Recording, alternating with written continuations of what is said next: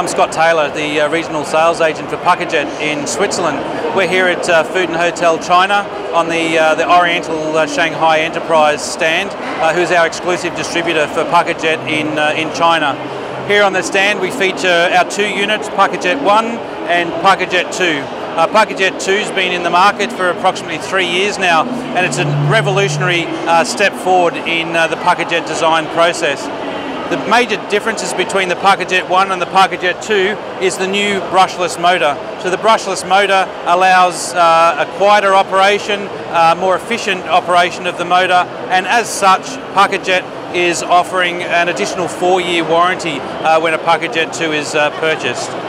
The PACOJET 2 essentially is a micro-pureeing machine that micro-purees fresh frozen products. PACOJET allows a chef to be creative and do their own flavours that are unique to every other restaurant in the area.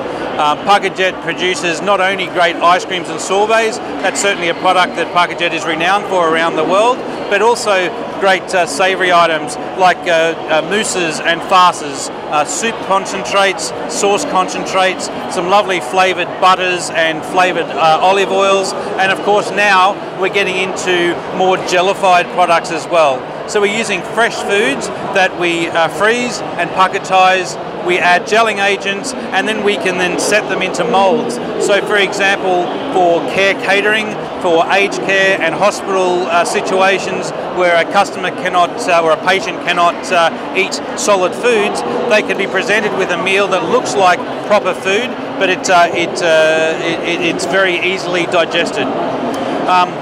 A lot of modern restaurants are also using jellified products for modernising their food. So as an example, we can have some lovely roasted spiced vegetables that we freeze and packetize, we jellify it and we set it flat, we cut different shapes, and then we can reheat it and place it around the plate.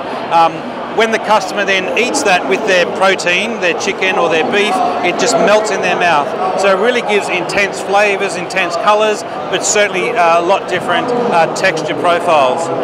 One of the products we're doing today at the Food and Hotel China is some mango sorbet. It's using fresh mangoes, and all we need now is some nice juice, maybe some apple juice, and a little bit of sugar to give us our sorbet. How the PACOJET works is we have a packetizing blade. The blade spins at 2,000 cycles per minute, and that helps us with the micro-pureeing process. We have a spray guard that the blade fits into. It sits into the machine like this. We have our beaker of fresh frozen product. We place that into the outer beaker. That's then put onto the PACOJET. We select packetizing frozen products. Now, with the PACOJET, we can choose whether we're going to packetize the full beaker by hitting start, or we can select portion by portion, where we can be very accurate with how much we packetize. So accurate, in fact, that now with PACOJET 2, we can do part portions as well. So once we've selected how much we want to packetize, we hit the start button, and we can select putting air into the product or leaving air out.